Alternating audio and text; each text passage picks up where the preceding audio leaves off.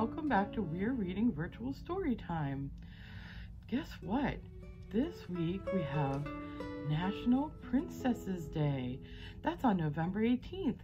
So today's theme is going to be about princesses, but we're going to read about my friend. Her name is Princess Peepers, and she is very unique. She's her own person, and I really like that about her, and she loves wearing her glasses. So before we go ahead and start our story, let's sing our story time song. We welcome you to story time, story time, story time. We welcome you to story time. We'll all have lots of fun. Okay guys, enjoy Princess Peepers. Princess Peepers by Pam Calvert, illustrated by Tuesday Morning.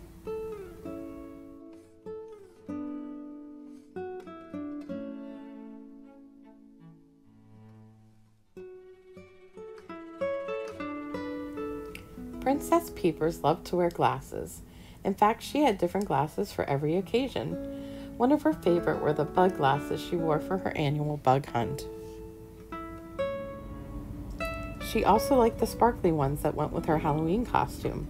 And her very favorites were her rose-colored glasses that matched her rose-colored roller skates. But all that changed when she attended the Royal Academy for Perfect Princesses. "Oh, my," one princess sputtered as Princess Peepers entered the room.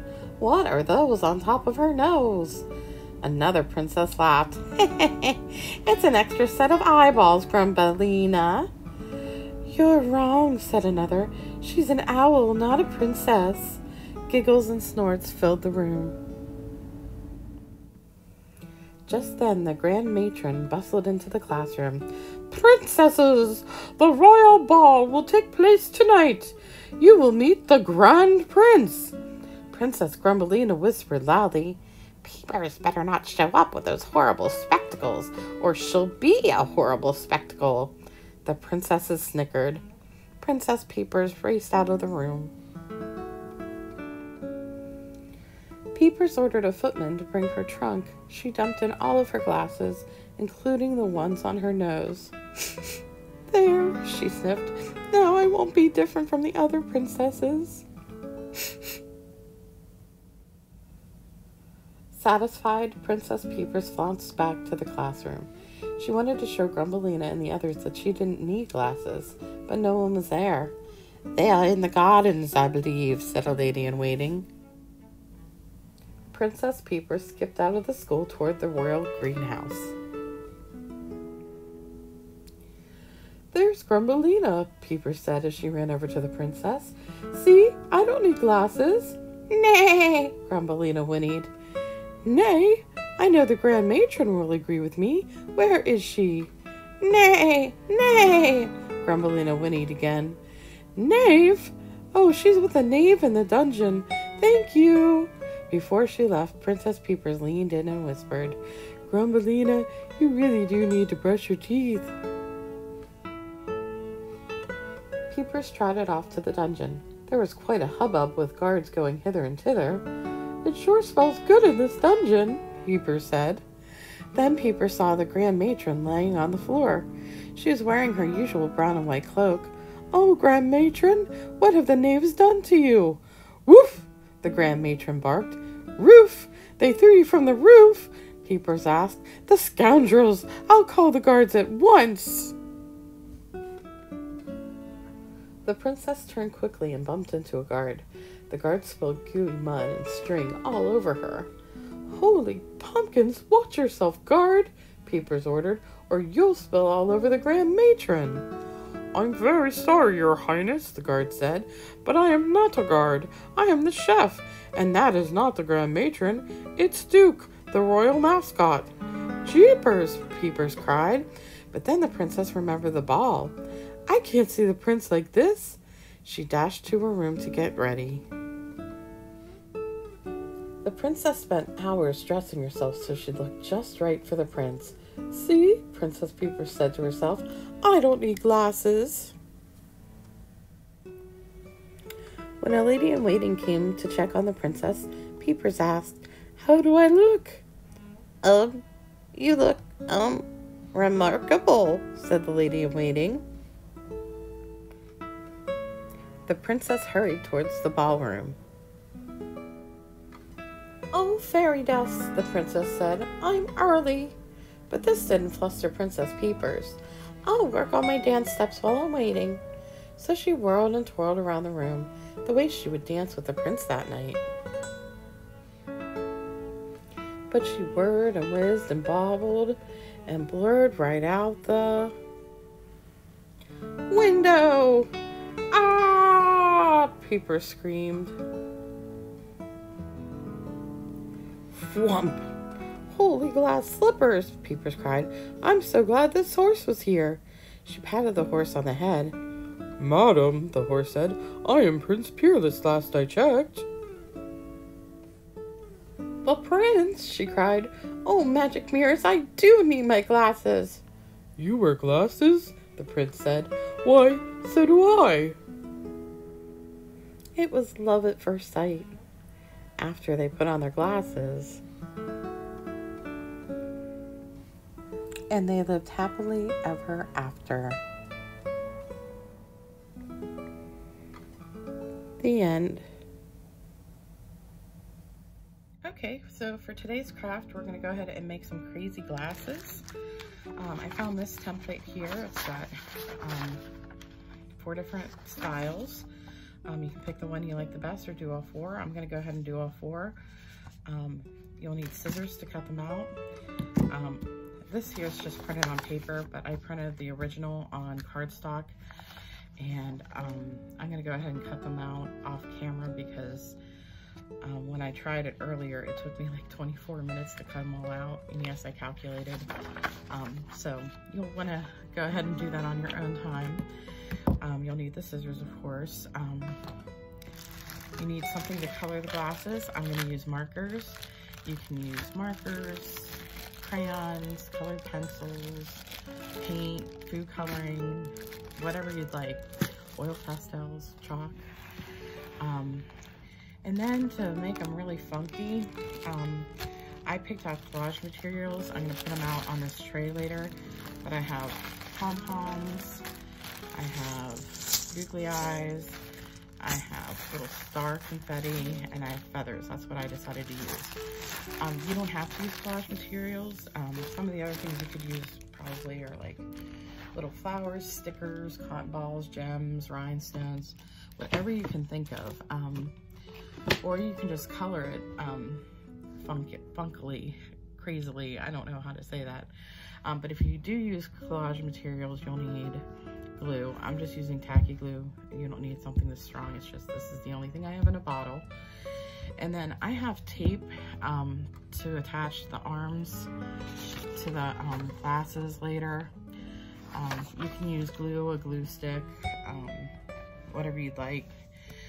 But I just think tape will hold better for me. So why don't we go ahead, I'm gonna go off camera, cut up the glasses, and we'll get started.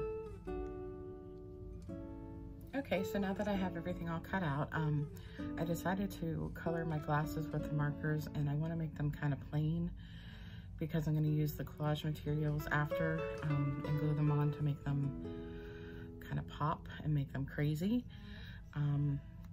These little ones, I decided to use the stars.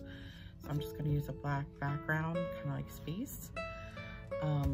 The round ones is what I'm gonna use the googly eyes on. So I thought a nice hot pink would be a nice background. The hearts are what I'm gonna use the pom-poms on. I thought a purple background with the pink and red pom-poms.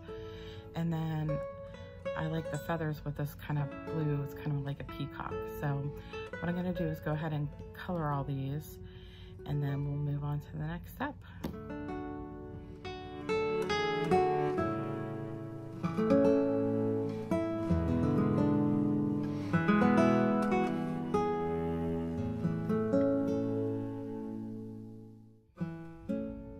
Okay, so they're all colored now, including my fingers. Look at that. Yay. In hindsight, I'd recommend doing lighter color to darker color if you're using markers, because I got a little bit of purple on here, or black, or whatever. And I hope you don't mind, I colored the arms off camera because I just figured you'd seen me color enough, and I'm not the fastest colorer, just like I'm not the fastest cutter. But so here we are, and what I'm gonna do is I'm gonna take all the arms and set them aside so that I can work on my glasses with the collage materials. Now remember, I'm gonna need my glue for that, and probably gonna need scissors to cut the feathers down a little bit for my peacock one. Just remember that you don't have to use collage materials. You can use, you can color it all up with your markers, crayons, colored pencils, or paints, food coloring, whatever, to make these funky and crazy. I just have all these collage materials, so I thought it'd be fun to use them. So here we go.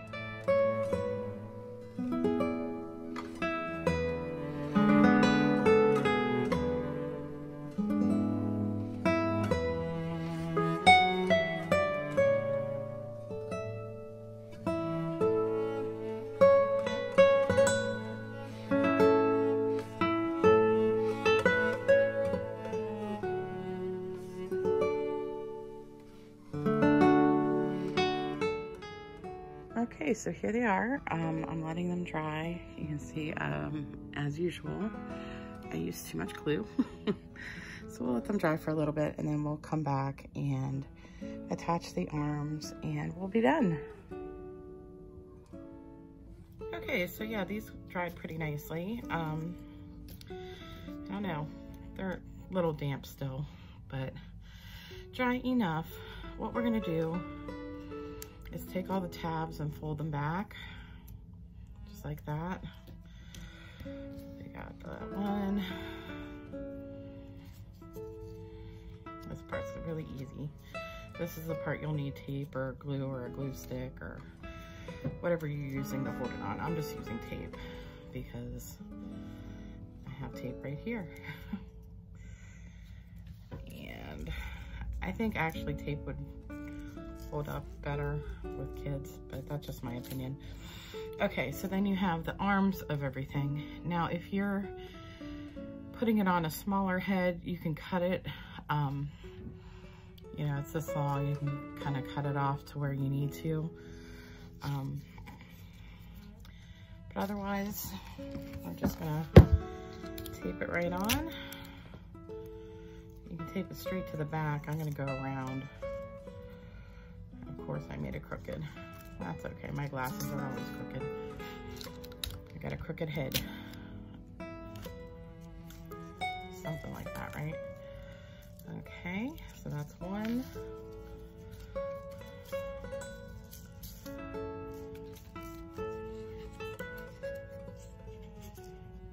And two. We're gonna put that one on there. All right, so I'll just go ahead and do the other ones, and then we'll see how they turn out.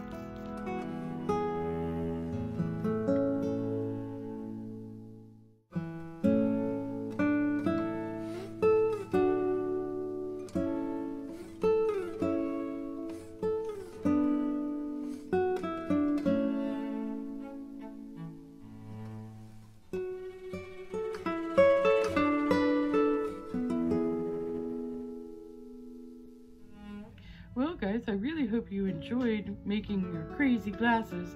I love these ones with all the little googly eyes on them. I love them all actually. Okay, well that's all for this week at We're Reading Virtuous Storytime. Have a wonderful week. Bye-bye.